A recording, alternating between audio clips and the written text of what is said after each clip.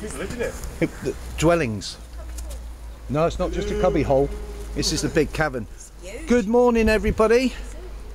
There's David, Morag, and Doris.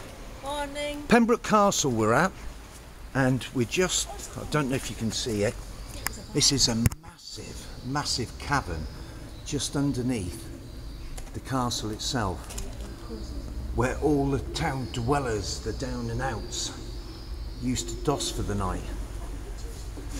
That's our accommodation. Better than her accommodation. Yeah. Don't see no socks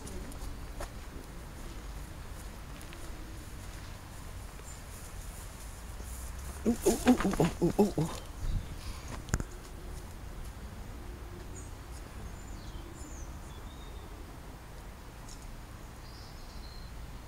I'm now falling backwards into the river.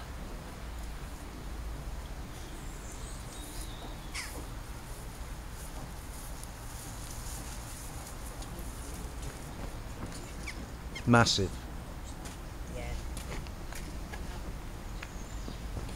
Hopefully you would have all seen our clip of the Prince of Wales pub that we're staying in.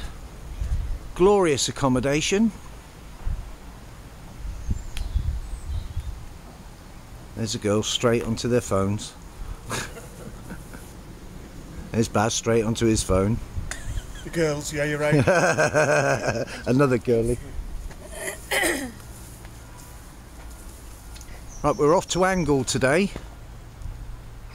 Angle of the jangle.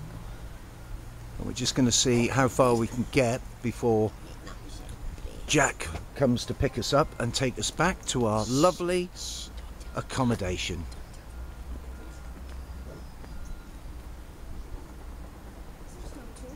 Yeah. It's got to be a radio or something. Pops. Yeah, it smells like it's like sort of chocolatey.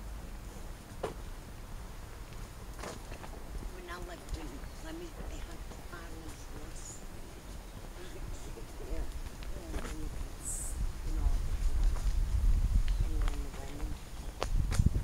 Pembroke Castle itself was where Henry Tudor VII was born and spent the first 14 years of his life before he was exiled to France.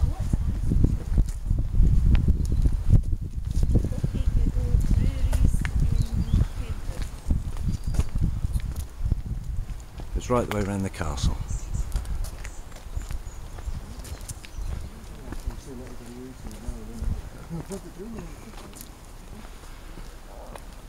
Okay, say bye, folks. Say bye, David. Bye, David. Bye, Doris. Morag.